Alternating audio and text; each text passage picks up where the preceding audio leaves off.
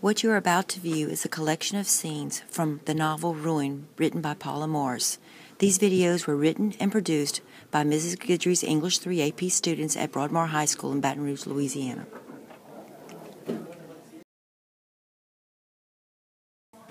Right after the parade, Rebecca's float takes the wrong turn. It starts heading for the cemetery. This confuses her and she starts to panic. Strange figures appear in masks and robes, grabs her, rip her from the float, throw her on the ground in front of the Bowman tomb. Let me go, please. I haven't done anything wrong. Shut up. I want it to be over now. No. Anton. Get back. Rebecca, I never meant to. Be quiet. Remember who you are. One girl will live, and the other would die, and the curse would die with her. No. No, I don't like this. We never intervened in fate before. The curse had to take its course. No, we have to save Helena. Do you hear me? Rebecca! Get her away. Get her away from here. What's wrong, Helena? Take my hand, quick! She's here. For God's sake, shoot her. Shoot her now. Shoot, shoot! I can't see her. You can climb up. I got up right from where you're standing. On a count of 3, pull me up as hard as you can. Okay, 1, 2, 3. Ow! Whoa! Helena! This is a scene from Ruin by Paula Morris by the students of Broadmoor High School from Baton Rouge, Louisiana. Rebecca's mind started racing. She'd rather make herself scarce than face Marianne and her smug band of friends. They might say she followed them in. Helena's not here tonight. Suddenly, Rebecca wondered, why did a girl from a far-off neighborhood, who spent all her time apparently hiding out in the cemetery, know Helena of all people by name? Good. But we have to get out of here before the rest of them see us. The voices were getting closer, and Rebecca felt sick with anxiety, looking around for the best escape route. Strangely enough, Lizette didn't seem spooked at all. Didn't she always try to avoid them? Quick, they're coming. Lizette smiled, her teeth white as the moonlight. She reached out one hand to Rebecca. Keep still and say nothing. Lizette took Rebecca's hand. Her grasp was surprisingly cool for such a warm and sticky night. Believe me, they won't see you if you're with me. Rebecca opened her mouth to protest, but it was too late. Anton and the others were approaching, swarming up the steps and around the tomb like invading cockroaches. Nobody said a word to them. Rebecca's heart was hammering. She swung around to look at her new friend, and Lizette smiled, shaking her head, as if to remind Rebecca to keep quiet. But this was ridiculous. It couldn't be long before someone noticed them lurking in the shadows. These kids might be self-absorbed, and some of them might even be drunk, but they weren't that dense. Sooner or later, they'd be spotted. One of the boys staggered up to throw away his cigarette butt, leaning one hand against the tomb, just inches from her flinching face, and it was only then that Rebecca realized why Lizette was so certain they were safe, why nobody was going to find them. All of a sudden, it was obvious. Nobody could see her, and nobody could see Lizette. They were invisible as ghosts.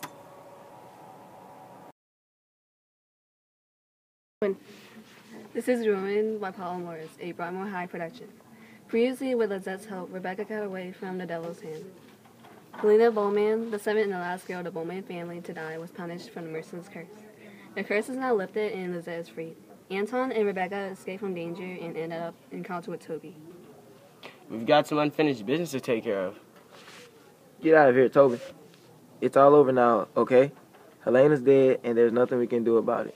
Nothing we could do. Your girlfriend here murdered Helena, and our lame-ass parents just let her father walk away. Well, excuse me if I'm not in the mood to play Happy Families. Nothing's over until she pays. Nobody's paying for anything.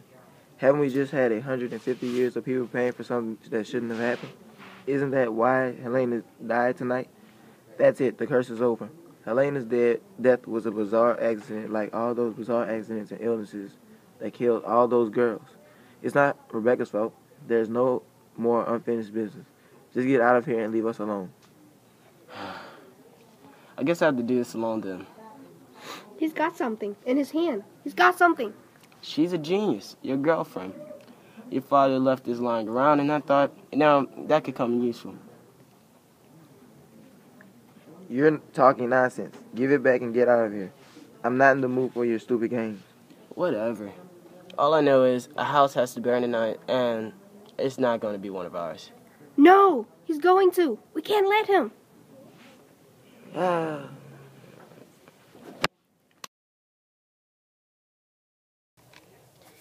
I don't think it was such a good idea for you to bring me to this party. Why? I mean, I'm having a good time.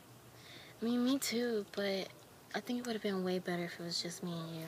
Yeah, me too. Oh my god, it's so cold. I wish I would have brought a sweater. Yeah, maybe even a snowsuit. But I mean, I can warm you up. Anton leans in closer. Or maybe a fur coat. Leans in closer. They're kissing sweetly.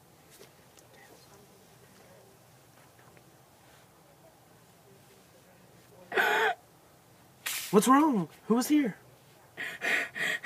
What did you see? I want to go home now.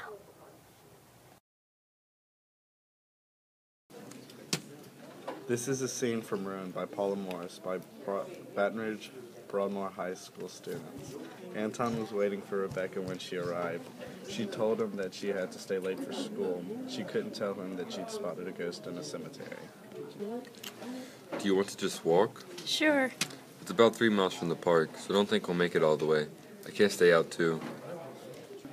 He didn't finish his sentence, and Rebecca knew why. They weren't supposed to be together. Both of them were wearing disguises. Anton points to the beads hanging on an oak tree. Are you a member of the Septimus Parade? I'm not a member, but I usually ride on the floats. See this? Anton pulls out a silver cigarette lighter. It was a wedding gift from my great aunt to Helena's grandmother. It's a beautiful thing. I wish I had something from my family history to carry around. Really? You're lucky. I wanted to ask you. Would you mind going to the Christmas party with me? A Christmas party? Sure, I'll go. I guess we should walk back. Rebecca nodded in agreement. She didn't want to make Aunt Claudia suspicious by arriving late for dinner. We are the students from Broadmoor High School in Baton Rouge, Louisiana, and we would like to introduce you to a scene from the novel Ruin by Paula Morris. Outside, Anton and Rebecca sat close together on a wooden porch swing that faced the ballroom. It's back to the broadside yard. Anton put off his jacket and draped it around Rebecca's bare shoulders, and the slight rock from the porch swing tilted them together. You shouldn't have brought me. The champagne had gone to her head. She felt kind of dizzy. You're not having a good time. I'm having the best of time. That's a big lie. What I mean is, I'm having the best time right now. We should have came out here earlier. We should have just stayed out here the whole time, you mean? That's exactly what I mean. Their shoulders were brushing together. Rebecca felt Anton leaning closer. I should have worn a fur coat. Anton's face was brushing hers now, lips kissing hers, but someone was standing right there. The moment between them was broken. It was Lizette stepping up to the French door and gazing into the busy room. Then there was a scream. It's her. I can see her. The black girl, she's here. I can see her. Out there, she's right there. Somebody do something. Grab her. There's nobody out there, he said, turning to Rebecca. Is there? Actors: Terry, Jamarcus, Cornisha, Taja, and Rochelle.